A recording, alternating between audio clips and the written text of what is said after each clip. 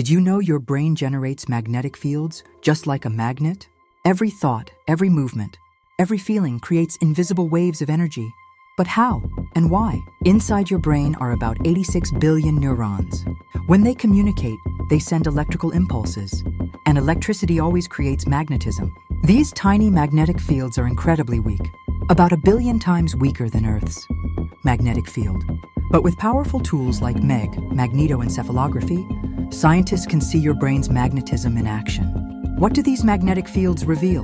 They help scientists map brain activity, detect epilepsy, and even decode thoughts in brain-computer interfaces. Yes, your magnetic brain could one day control machines with thought alone. But here's the twist. Some believe we might one day harness these fields for non-invasive mind reading, or even telepathic communication. It's still science fiction, for now.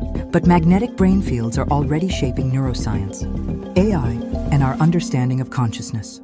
So the next time you think, remember, your brain isn't just electric, it's magnetic, and those invisible waves might just hold the key to the future of human technology.